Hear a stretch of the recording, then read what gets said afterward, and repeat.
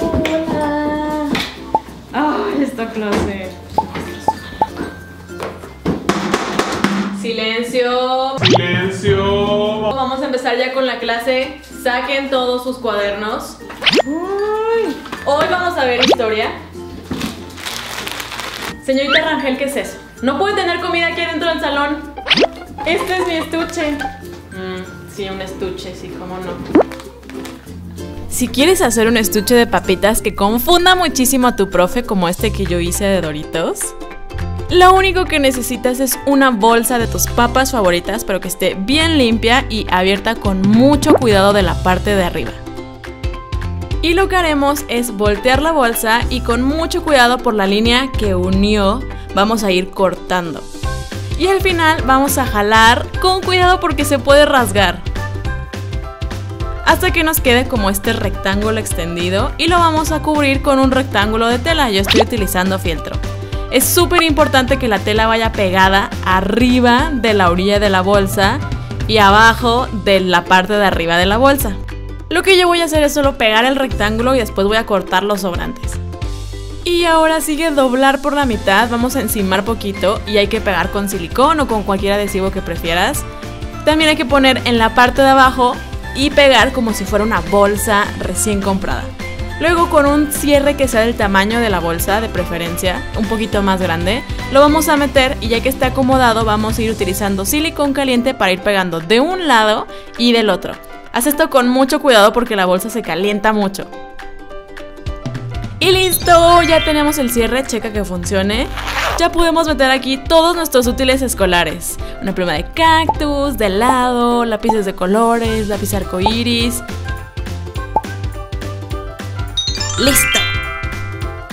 ¿A poco no está genial? Esto seguro va a confundir a tu profe y también a tus amigos. Ahora, por favor, saquen todos sus plumas de colores. Vamos a hacer un diagrama. Señorita Rangel, la segunda vez. ¿Qué es eso que tiene ahí? ¿Por qué tiene dulces? Pero estas son mis plumas, solo que son de gomita. Mire. ¿De qué se ríen? Todos continúen en sus cuadernos. Deje de reírse, estamos en clase. Hacer esta pluma de dulce es súper fácil, te va a encantar. Para hacer estas plumas tan deliciosas y coloridas, lo único que necesitamos son plumas de colores. Vamos a abrirlas y sacarles la parte de adentro con mucho cuidado. Esto es lo que vamos a utilizar para el cuerpo de la pluma. También necesitamos uno de esos palitos para batir café, que son más o menos del mismo grosor de la pluma. Y muchas gomitas de un solo color o varios. Ahora, con mucho cuidado y con el batidor, vamos a perforar la gomita desde la parte de abajo.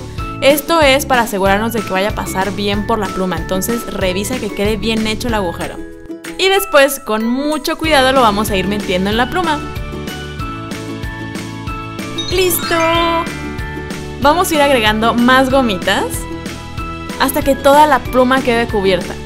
Utilizaremos esmalte de uñas transparente para que quede súper duro y que se vean brillosas las gomitas. Hay que darle muchas capas. Si no tienes esmalte, también puedes utilizar ese barniz especial de manualidades.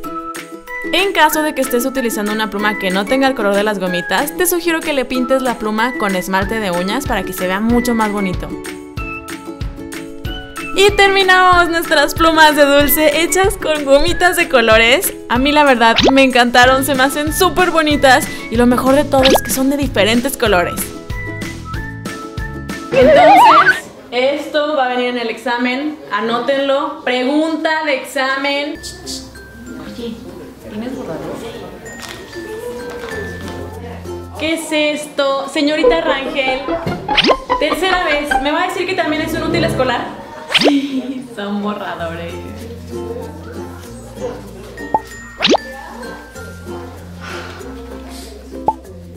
Hacer unos borradores de chicle para confundir a tus amigos y a tu profe es súper fácil. Necesitamos un empaque de chicles limpio, de preferencia de esos que son como una bandeja con varios chicles acomodados.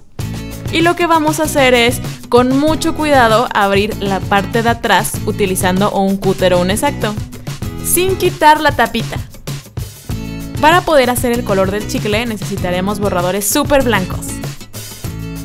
Y ahora lo que haremos es cortar un pedazo de borrador exactamente del mismo tamaño que el chicle. Si te fijas, este queda un poquito más alto, entonces lo voy a partir por la mitad. Y ya aparecen pedazos de goma de mascar súper fácil. Ahora solo hay que checar que entren en la bandejita. Si es necesario cortarle algún pedacito hay que hacerlo, si no dejarlo ya así. Y utiliza este como muestra para hacer los demás. Así todos van a quedar del mismo tamaño. Repite este procedimiento con la cantidad de chicles que tenga tu bandejita. No los tires, esos se los puedes comer con tus amigos. Y nada más ve rellenando los espacios con los pedazos de borrador. Cierra todo bien, mete en el empaque. ¡Y listo! Ya tienes unos borradores confusos que van a creer que son chicles. Ten cuidado de no comértelos porque sí se parecen mucho.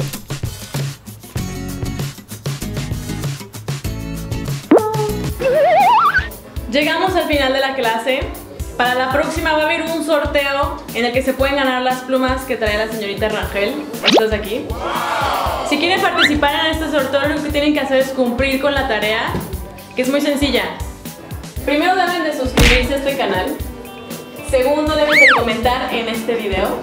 Y tercero, deben de dar like.